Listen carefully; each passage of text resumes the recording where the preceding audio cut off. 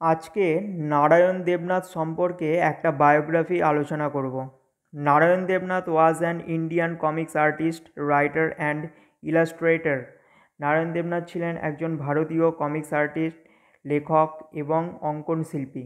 He was born on 25 November 1925 at Shibpur in Howrah during British period.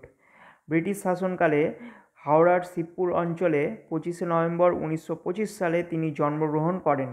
During the time of world war two, দ্বিতীয় বিশ্বযুদ্ধের সময়ে Debnath would study fine arts at the Indian art college for 5 years. 5 বছরের জন্য Indian art কলেজে চারুকলা নিয়ে তিনি পড়াশোনা করেছিলেন। Narayan Debnath was the pioneer of modern age of Bengali comics. আধুনিক বাংলা কমিক্সের তিনি পথিকৃৎ ছিলেন।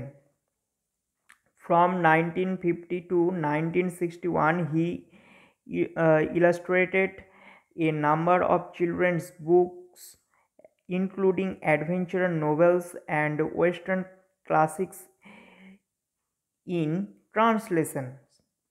1950 থেকে 1961 সাল অবধি তিনি অ্যাডভেঞ্চার উপন্যাস ও পশ্চিমা ক্লাসিক সহ বেশ কয়েকটি শিশু বই অনুবাদ করার সময় চিত্রিত করেছিলেন। His journey in comics started in 1962 with হাদাবোদা in Shuktara. Shuktara যে পত্রিকা রয়েছে, সেই শুকতারা পত্রিকাতে 1962 সালে হাদাবোদা প্রকাশনার মাধ্যমে তার কিন্তু জীবনে কমিক্স জীবনে তার যাত্রাটা শুরু হয়।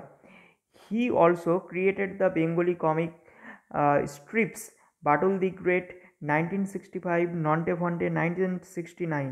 1965 সালে বাটুল দি গ্রেট এবং 1969 সালে নন্টে ফন্টে বাংলা কমিক্সে তিনি চিত্রিত করেন বা রচনা করেন, অঙ্কন করেন। দ্য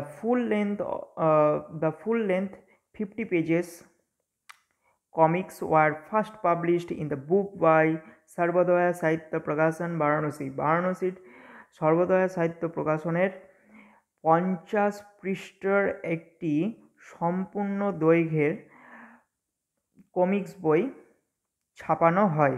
দেবনাথ ওয়াজ অ্যাওয়ার্ডেড সাহিত্য academy 2013, Bangla Vibhushan 2013, Padmashri 2021।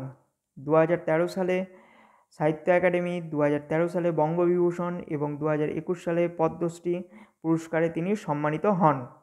He was the first and only comics artist in India who was received a D.Litt degree. D.Litt degree অর্জনে তিনিই ছিলেন প্রথম ভারতীয়। Narayan Debnath was admitted to a hospital on 24th December. 24শে December Narayan Debnath হসপিটালে ভর্তি হন and died of heart-related ailments on 18 January 2022 in Kolkata at the age of 97. 97 বছর বয়সে 18 জানুয়ারি 2022 সালে কলকাতায় হৃদগত সমস্যায় তিনি মারা যান। ভিডিওটি ভালো লাগলে একটা লাইক করো, নিজেদের বন্ধুদের মধ্যে শেয়ার করো, চ্যানেলটিকে সাবস্ক্রাইব করে পাশের বেল আইকনে ক্লিক করো।